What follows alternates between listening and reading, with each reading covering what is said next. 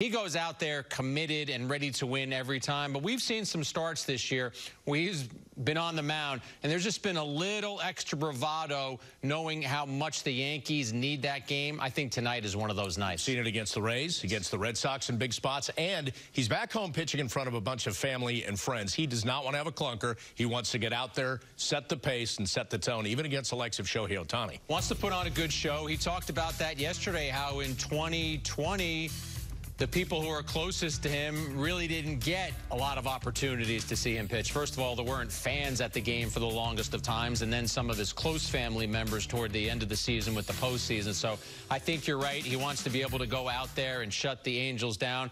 I thought the answer about Ohtani was funny. He has actually handled Ohtani well in his career. Ohtani is 3 for 14 against Cole and has never taken him deep. So Cole is just a guy who goes out there, and he's so precise.